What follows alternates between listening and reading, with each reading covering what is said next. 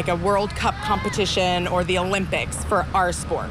The work never stops for a horse trainer, especially during the week of the world's most prestigious horse show. This is the cream of the crop. We have horses from all over the country and all over the world, really, and it is the best of the best. Renee Philpott is the assistant trainer at Zubrod Stables in Prospect. She has 8 kids performing at Freedom Hall this week. We do our homework all summer. We do our homework all winter, and then when we get to a horse show, it's time to shine. Riders and horses are groomed to the nines when in the arena, but outside in the barn, it's all hot, hard work.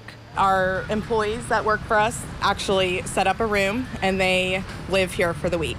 Philpott says having the top horse show in their backyard is a privilege. A lot of people that come in from out of town, they don't have the opportunity to bring their aunts and uncles and grandparents here to watch them perform. For most riders and trainers, this sport is a lifestyle. They grew up loving a horse, or they're the horse crazy little girl, and they just have always had that notion in their mind that they're going to be a horsewoman or horseman. And being able to perform on the green shavings, Philpott says, is a moment her riders will never forget. It's very special to me this week because we do have 4 riders that have never shown here before, and just being able to help them fulfill a dream. Alex Durham, WLKY News.